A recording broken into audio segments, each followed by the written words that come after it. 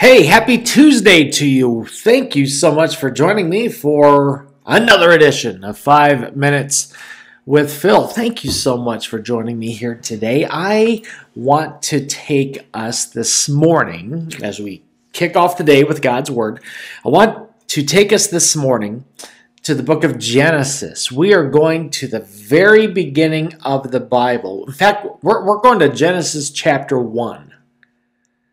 So it doesn't get more beginning than that, okay? So we're going to take a look at how, or actually kind of the ending part when God created everything, okay?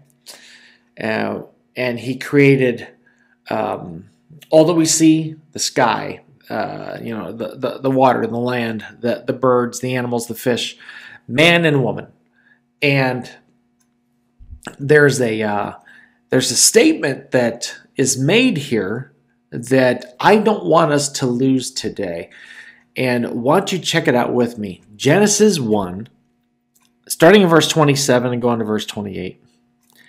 It says this: So God created mankind in His own image. In the image of God He created them. Male and female He created them. God blessed them and said to them, Be fruitful and increase in number. Fill the earth and subdue it. Rule over the fish in the sea and the birds in the sky and over every living creature that moves on the ground. You and I were created in God's image.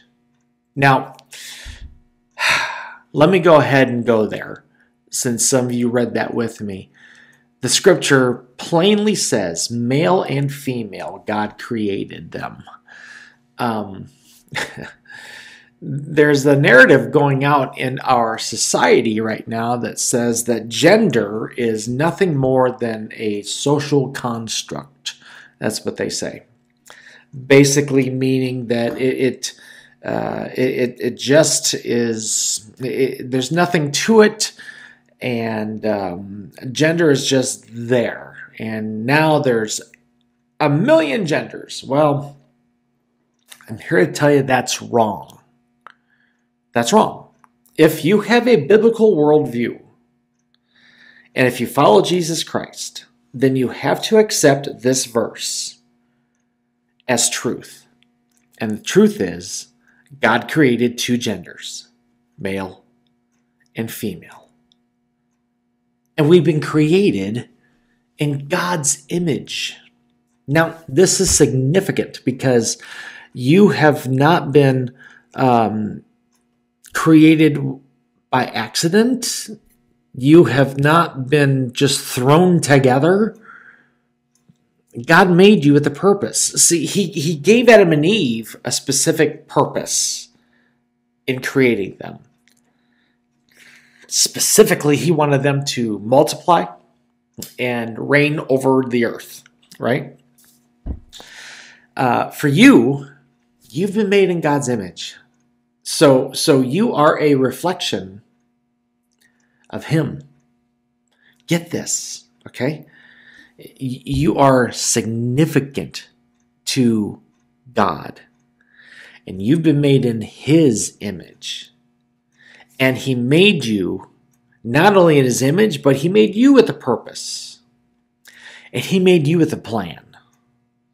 And He made you with a destiny. And I don't want you to forget this. I don't want you to lose heart on this. I don't want you to just let this go.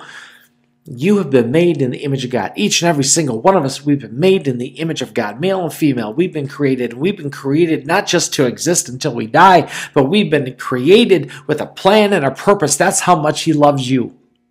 That's how much He loves you. So if there's one person who thinks they were just thrown together, if there's one person, maybe you've been told you were an accident, maybe you've been told that you were unplanned, maybe you have been told that you've been nothing but an inconvenience, let me tell you that that is not God's view.